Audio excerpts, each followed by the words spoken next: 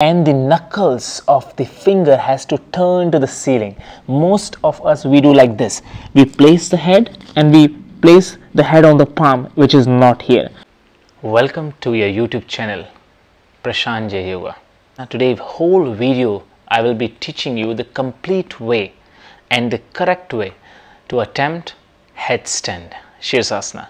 The previous videos, if you are new, you must see these videos, because in previous videos I have explained clearly how to prepare and how to know that you are ready for headstand or not.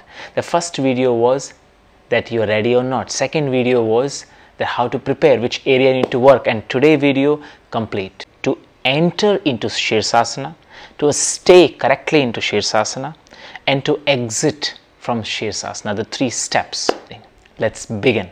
So, as I discussed before, that to do Shirshasana, we need to know what are the base pose of the Shirshasana. Every standing sequence, if you do, the base asana is samasthiti or tadasana.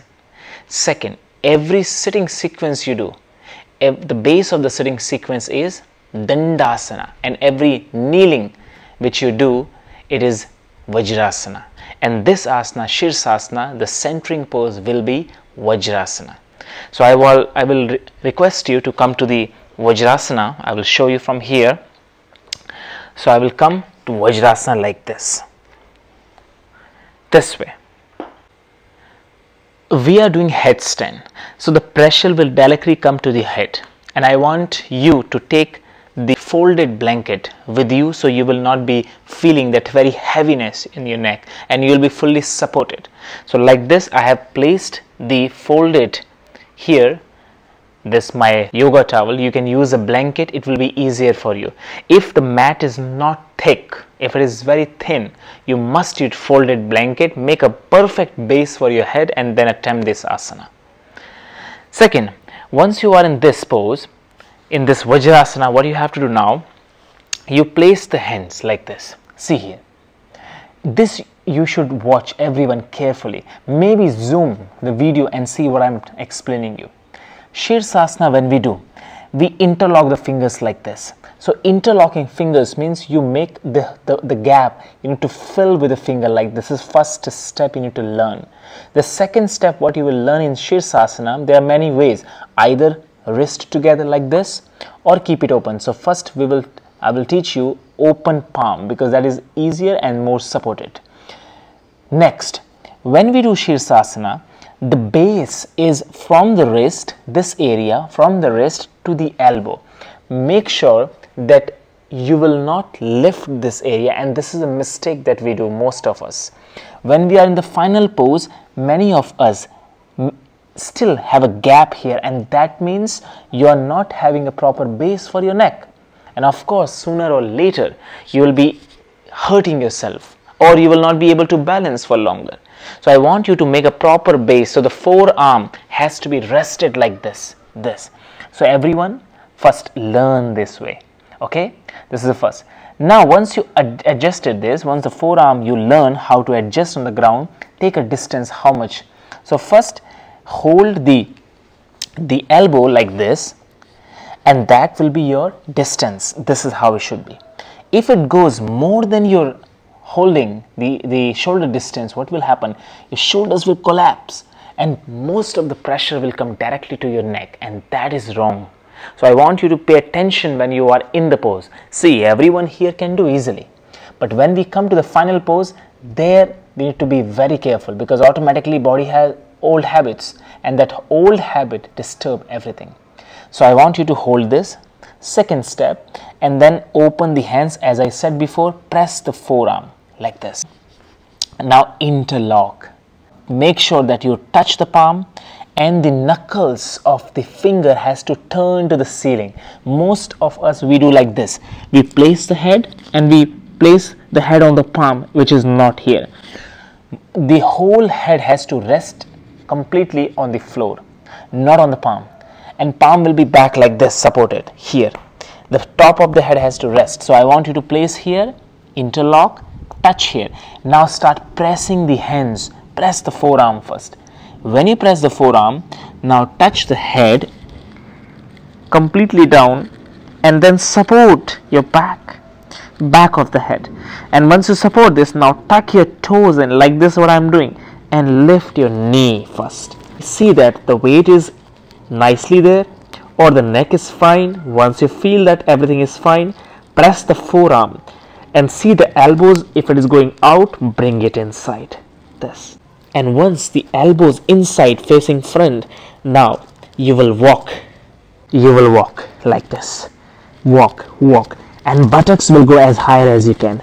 Now again, adjust again, check the neck, check the forearm, can I press it? Now bend your one knee, touch the thigh to the chest, and then toes up. First stay here for, then second.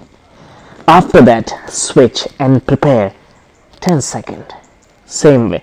Here you can take one challenge, come to the big toe. It will help you to shift the weight directly to your arms and the shoulder and will prepare you to the final headstand. And then you first relax for few seconds. After relaxing, come to the final. Again, readjust, palm facing up, interlock your fingers, press the knuckles, move the knuckles upward, press the forearm completely, that should not change, and then place the head here. Tuck your toes, lift the knee, walk inside, and walk that much where you feel that your thigh is touching the chest and belly. Now bend the knee and lift up. That's that much here. And knees together. Stay and balance. Prepare the core first. Do not jump completely to the final pose. No need. Once you feel that you can do that, first one leg up, extend, do the variations. Then second leg up, extend.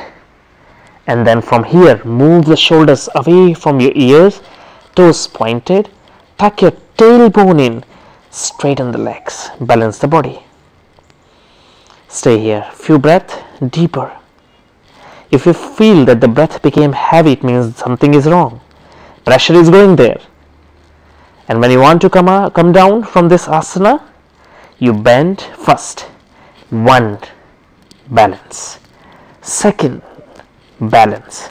And then slowly land down and rest the forehead. Either hands forward or backward. Relax. Headstand is not only the balancing asana, it is more than that. It is inversion centering pose. So you should not learn just to balance the body, because many of us, what we do, we just go to the pose like this, we just go, we place the head and we jump like this. No, never do that. Go properly. Go with the steps. So you will not be only working with balance, you will be working with center body, and that's how the benefit comes. So it is not an inversion. Otherwise, when many of us, what we do, we jump and then we do like this, and then we are arching the back this way. This we do. This will never come straight if you don't know how to keep this three area of the body strongly adjusted. And that's what the last video was about, to prepare the base and then work. Now the question comes, how much to do? So first of all, those who are a beginner, I will recommend first, if you are trying first time, go near the wall, use the same technique. So even if you feel that you can maybe fall, you will have support, or tell someone to stand nearby and then attempt this asana. This is first. Beginner, start staying 10 seconds first, 20 second increase, then 30 seconds, second by second you will go, 10 seconds you will increase the number. Those who are regular, they will go start with a minute, 1 minute, 2 minutes, and those who are not the kind of regular practitioner, they will minimum stay 3 minutes. If you don't stay 3 minutes in Shirshasana, benefit will not be that much. What is mentioned in scriptures, what is mentioned in yogic text, minimum 3 minutes. If you like the video, please share, subscribe the channel if you are new, and press the bell icon.